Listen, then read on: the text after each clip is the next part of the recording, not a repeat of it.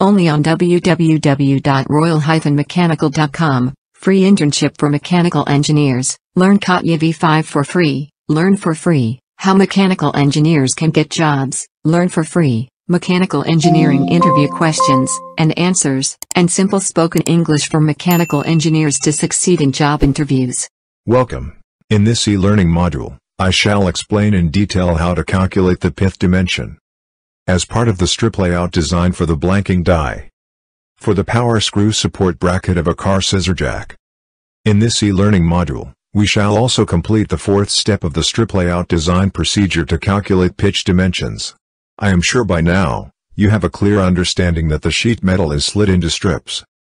We have two options to slit the sheet metal. Option 1, slit along the length of sheet metal. Option 2, slit along the width of the sheet metal. Now let's understand the sequence of operations of blanking a component from the strip. As you can see, the raw material strip is placed on the die. The punch which is mounted on the press slide comes down and shears the strip to blank the component. Observe the condition of the strip after blanking.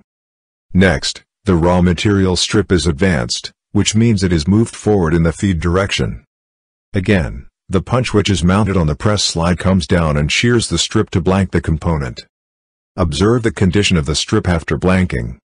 Observe the feed distance or feed length. Next, the raw material strip is again advanced. The punch which is mounted on the press slide comes down and shears the strip to blank the component.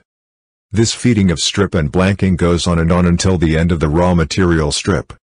Observe the condition of the strip after blanking. Observe the feed distance or feed length.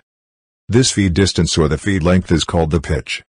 In other words, the length by which the strip is advanced between two blanking operations is called pitch. This pitch is nothing but the distance between two blanks on the raw material strip. Pitch is equal to the edge bridge plus the shape opening length, or the width, depending on the component orientation. We can substitute the edge bridge's values plus the shape opening length or width and calculate the pitch values.